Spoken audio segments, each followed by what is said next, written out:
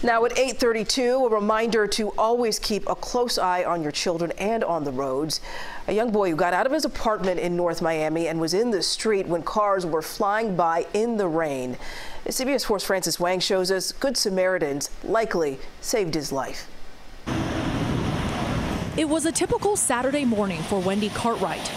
I was riding to go pick up my niece. But Wendy says, thank God, on this Saturday morning, she was running late. I should have been left a half an hour ago to an hour ago. Like I said, God put you in places for a reason. That's because on her drive, as she came to a light, and I slowed down a bit, and then a kid ran right in front of my car. And I was so scared and so shaken, I just picked him up, gave him a hug. People from other cars nearby also stopped to help. They called police and waited with the young boy until help arrived. And I just thank God that he's okay, that he's still walking and running and breathing. Wendy still can't believe what happened. She hasn't fully processed that she might have saved a child's life today. I'm just shaking right now. I'm really, really shaking right now. But she's just glad she was in the right place at the right time.